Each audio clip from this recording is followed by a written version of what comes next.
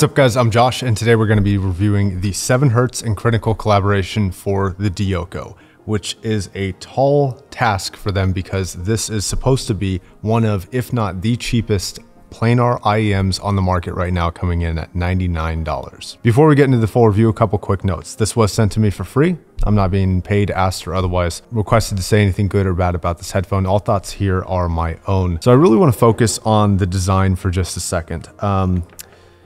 I don't like it at all. It's physically huge, so you see it everywhere. It's very flashy. It's not really my particular design preference, but apparently this is tempered glass, which is cool. That means that it's probably not going to scratch like plastic or break like typical glass, which is amazing if you do happen to drop these.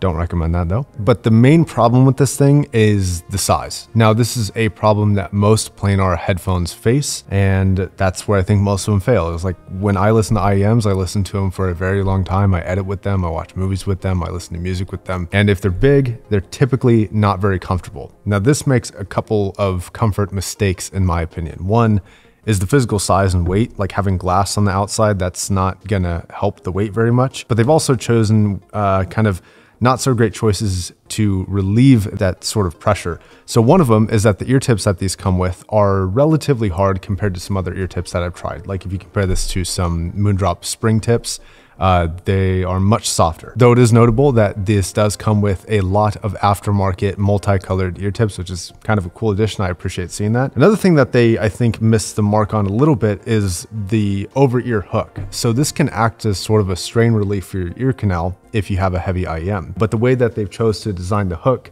makes it so that it actually, at least on my ears, just kind of clears my ear entirely and doesn't use it as a resting place for the weight of the IEM. And that's because of the big strain relief and the stiff strain relief that they've chosen to use on an otherwise very, very nice cable. I do like this cable for $100 IEM. It's braided very nicely, and the material choice of it and the looks of it seem to be quite nice. Now, I have no problem with flashier designs. Like I really enjoyed the watch-esque styling of the Sony Z1R, but something about the way that this looks in person just doesn't really strike me as like super high-end. I'm just cautioning you a lot here because in photos it looks pretty good, in videos it'll probably look pretty cool, but in person it does strike me as being a little cheap and cheesy. So for comfort, for me, it's not great. Mileage is of course going to vary, and aftermarket cables will help with that strain relief a little bit, and aftermarket tips might help as well. So that is notable. It's not the most uncomfortable IEM I've ever tried at all, by any means. Most of the super uncomfortable have like an extremely large diameter ear stem, and this is relatively kind of average, I would say. A couple quick notes. It does come with, you know, a carry case, a pretty nice one for $100. This also does feature a double-sided array magnet structure, which is appreciated. I also think that the size of the diaphragm is a little under 15 millimeters. Okay, so now for sound quality. This is a very, very polarizing IEM. It's got a couple redeeming features, but in an overall not very great sound signature in my opinion for the cost. The main problem with this thing is just how bright the top end gets. The treble response is really irritating for my ear particularly. It seems to be quite sharp in both the S and the T range, though it's not sibilance in the traditional nature of a loss of detail. It's just got a lot of presence there. Now this can be helped with EQ, and a lot of the problems with this and any headphone can be helped with EQ. Personally, I don't tend to use EQ a lot, and I don't review any headphone with EQ, and I'm not going to with this one. So the treble for me is a problem. There's actually two problem areas. One is that S and T range, it comes across quite sharp and it makes a lot of music just not all that enjoyable. But two, there's actually a second peak in the upper treble that makes it very kind of airy sounding, but a little bit overboard. So some music, for example, Latch from Sam Smith, actually comes across incredibly energetic in the top end, and it's just a little bit too far. And the song Final Ascent from Hans Zimmer, they are both lovely songs to listen to, but they just come across with way too much energy in the top end, and they're just quite harsh. And even though the songs should be relatively easy, this headphone, I think, doesn't play them very well. This is a little bit of a double-edged sword. On one hand, yes, it kind of hurts my experience with this. On the other hand, it makes this sound like an incredibly detailed headphone, and I'm actually very, very impressed with the detail resolution of this IEM. Now, a lot of that I think is coming from that more forward nature of the treble response, and it has its costs like a lot of other detailed IEMs and headphones can, but it is very detailed. I do want to state that. It's a very, very detailed headphone.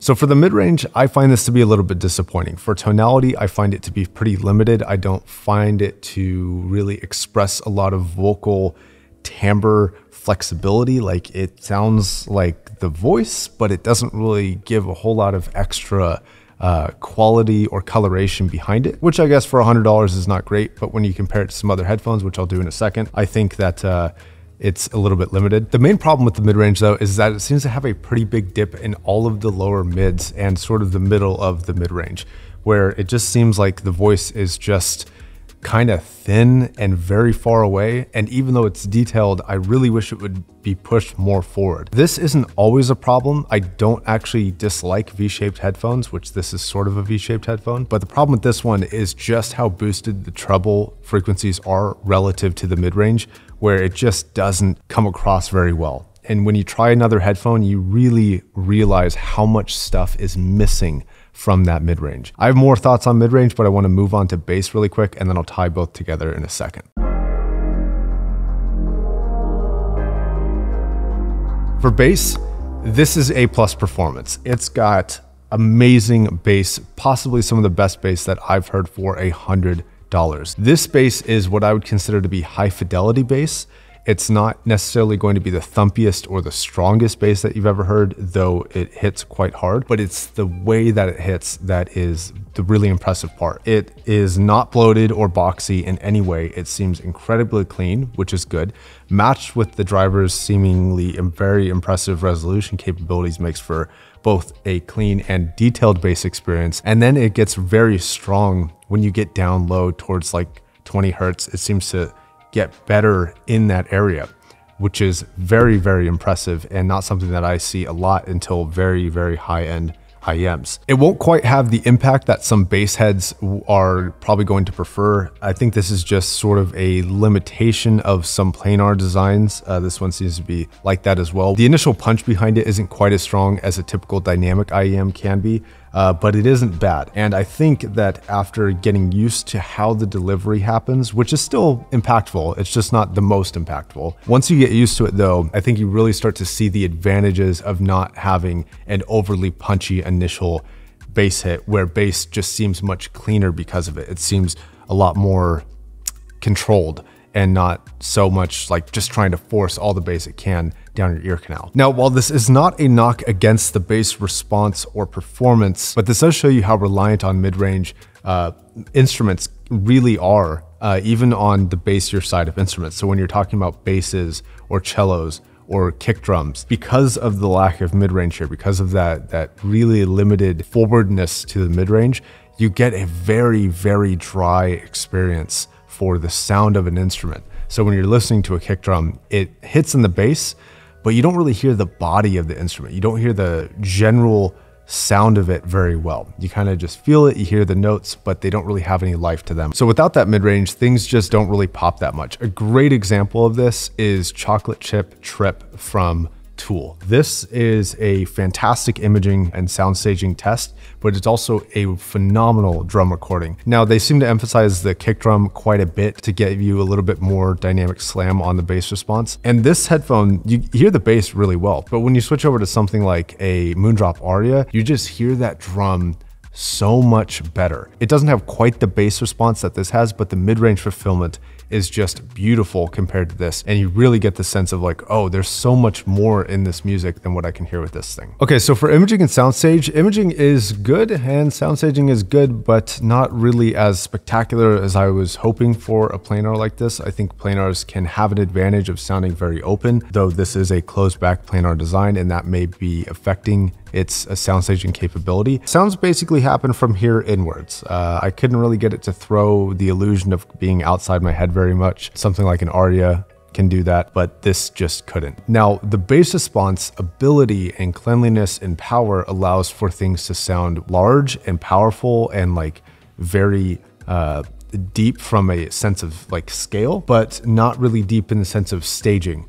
And so you can get these very powerful songs, like large scale orchestral recordings can sound very strong, but not all that far out. This does differ from that aria, like I mentioned, where the aria seems much wider and a little bit more finite, even for resolution. They're two very different takes on scale presentation. One has an effective sound staging illusion farther out. The other one has more of a sense of like impact and just like guts behind the music. Though both I do think are pretty good, but I do wish this was a little bit better. Now my conclusion, while making a planar at this price has to be incredibly difficult, at the end of the day I have to basically give you advice as a consumer if you should buy this. I think by this review you can probably see probably not. I do think that the bass response is amazing and should be rewarded, but I think that there's too many missing areas of sound other than that. Even though the bass will be impressive for a while, it's not a good enough IEM in other categories to really sustain, in my opinion, a $100 purchase. So what I would recommend personally instead is something like a Moondrop Aria, but I would get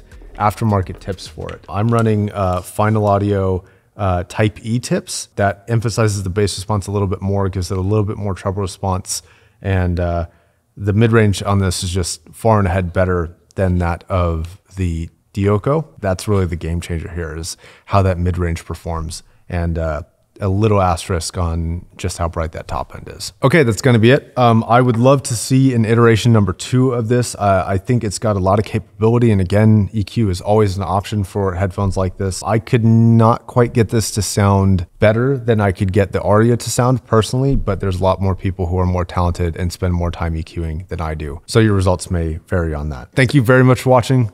See you guys later. Bye.